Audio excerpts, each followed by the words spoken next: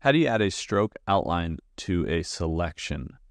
So I'm going to show you a little something here. If I wanted to add a stroke outline around this canvas, right? But it's inside the canvas a little bit. The first thing I would do is Command or Control A to select all. So right now I have a selection made of the entire canvas. I would go to Select, come down here to Modify, Contract, and bring that selection in by something like, let's go 20 pixels so we can really see it. Press OK, and okay, maybe not. How about we bring that selection in again, contract, and we make sure to apply effect at canvas bounds, hit OK. Now it brings it in, so sometimes you got to check mark that. Okay, so we have this selection now that's inside of the edge of our canvas, and if I wanted to add a stroke right there, what I would do is go to Edit, down to Fill, actually not Fill, down to Stroke. I was thinking Fill with Stroke, but yeah. So we're going to go to Stroke, and then we're going to decide what's the width of the stroke. We'll go with 10 pixels, that's fine. Do we align it to the inside? Sure, why not? And we're going to hit OK to that. And that added a stroke to the outline of this selection. Now, I added it to the inside. You could add it to the center, or you could add it to the outside of your selection. Any of those works. Now to deselect, Command or Control D.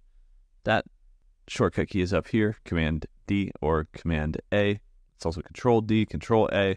I would remember those for quick selections of all and deselect.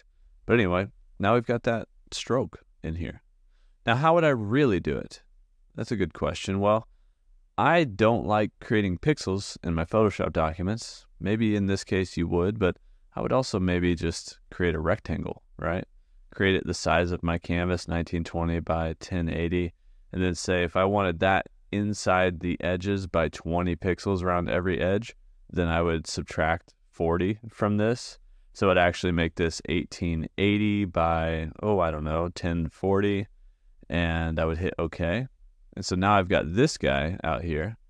I would press Command A, remember that shortcut key, or Control A. I would center him, and then I would, I would switch the fill to a stroke. We'll make it pink so we can see it. And then I could increase that stroke by whatever amount that I want. I could make sure it's on the inside of the stroke, just like this. And now I've effectively done the same thing, except this is an editable rectangle instead of putting the pixels on there. Now, sometimes you do need to put pixels in. In this instance, I just wanted to show you what I would do for this specific example that I gave. But there's other times where you might be creating an outline around a person or something, and you have that selection made. And that's something you could do. Although I would argue, once again, I would just create a stroke effect, layer effect around that. I have an outline video on that on the main channel, so I'll link that down below if that's something you're trying to do. But regardless, that edit, stroke, applying that to a selection, that's how you can do that here in Photoshop.